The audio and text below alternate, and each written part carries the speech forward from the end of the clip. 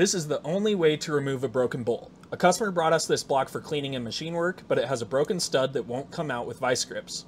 Obviously, this block is junk without the stud removed, so we're going to use a trick that works every time. First, we'll peen the top of the stud and around the stud with an air hammer to hopefully jar loose some of the corrosion. Then we'll grab the MIG welder and weld a nut and a couple of washers on top of the bolt. The heat helps to loosen the bolt, and the nut gives us something to unscrew.